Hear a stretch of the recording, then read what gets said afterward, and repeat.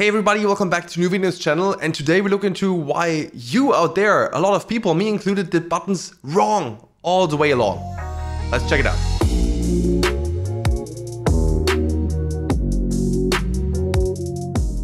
Yes, wrong all along maybe sound like a bit of an overdramatic statement, but there's certainly something that at least I and quite some people out there did wrong when it comes to buttons. And I noticed this during one of my recent streams. So let's dig into what exactly it is. And PS, if you use Tailwind v3 and lower, then probably you did it wrong as well. Alright, so one of my recent streams, I was building a site called LiveVue.dev, where you can see Vue and Nuxt.js streams on Twitch, basically on a nice UI that's all open source and built with Nuxt UI version 3 and Tailwind CSS v4.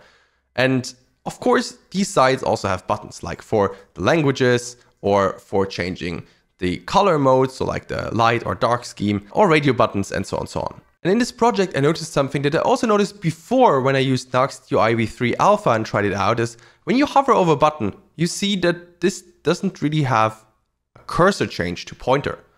While I guess some of you would expect that. For example, when hovering over this wonderful link here, we see the cursor changes, or discard, but not when, for example, here, going for a certain language or for the radio buttons or the color. And what I did during the stream was obviously, okay, there must be a bug in the implementation. That seems wrong. Let's add the class back because of accessibility, right?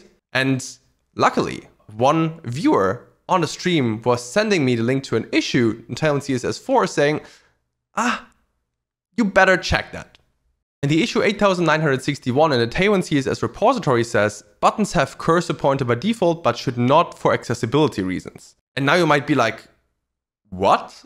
I mean, don't we want to have a cursor change so people see, hey, it's a button? Amazing, the cursor changes? Apparently not.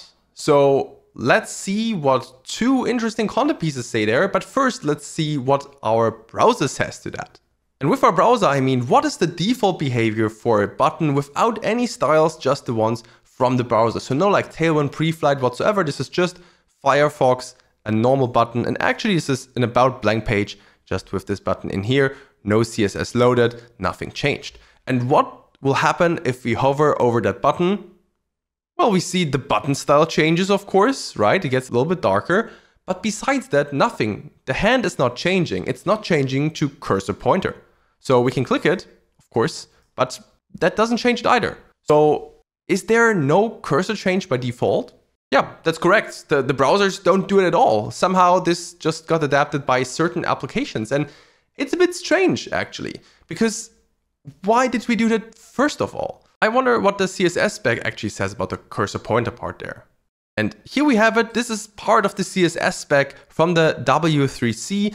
And this is all around cursors, how to use them, and so on and so on. And if we take a look at pointer, which can be found here, then it says the cursor is a pointer that indicates a link.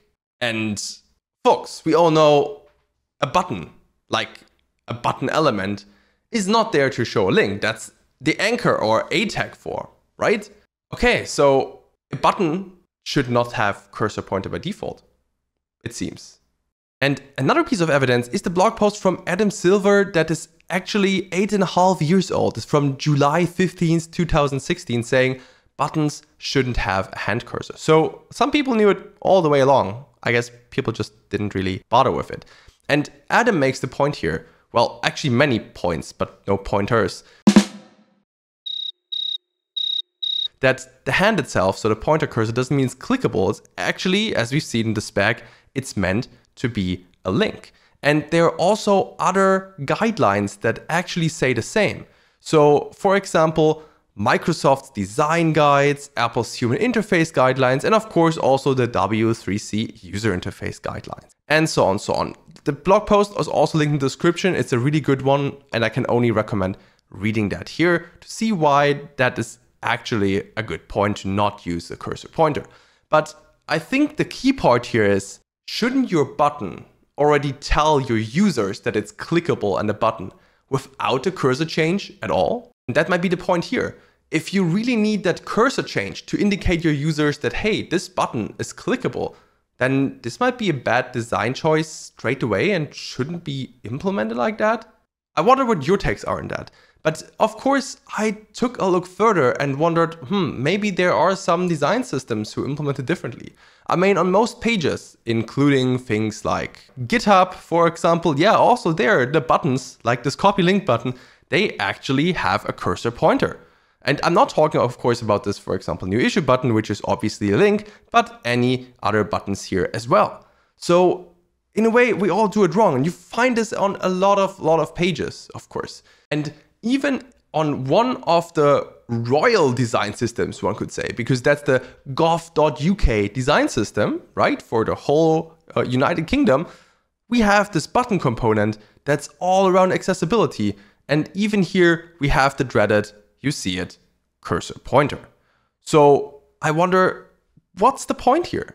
It's not only me. There's also a comment on the GitHub repository of that design system asking, hey, what is actually the justification or point to use cursor pointer all along? We find it here from Daniel Koskinen asking exactly that and saying, hey, there are discussions to remove that and so on, but as an example, gov.uk as the design system here that's very accessibility focused does it differently. So apparently there is a right direction of saying they shouldn't be having a cursor change, but we still all do it wrong.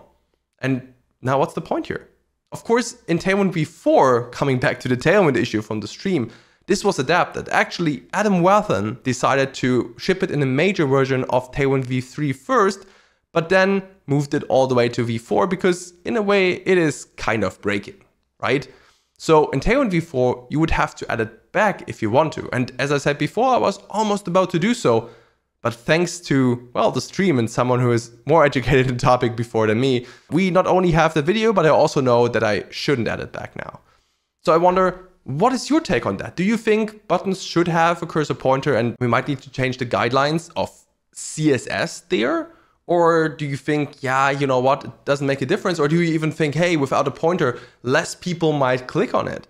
Or do you follow my argument of saying, hey, if your button isn't obviously a button without that cursor change, then it's a bad button by default? Let me know in your comments and whether you will add the tiny part back in the Tailwind CSS v4 to actually set all buttons to cursor pointer, or do it manually, or don't do it at all. I'm curious what you think, and yeah, will we fix all the buttons? Probably not, but I hope there will be some clarity in that in the future. Let me know your thoughts. Also check out the latest Deja Vu episode and see you in the older videos. Otherwise, next week as usual. Happy hacking.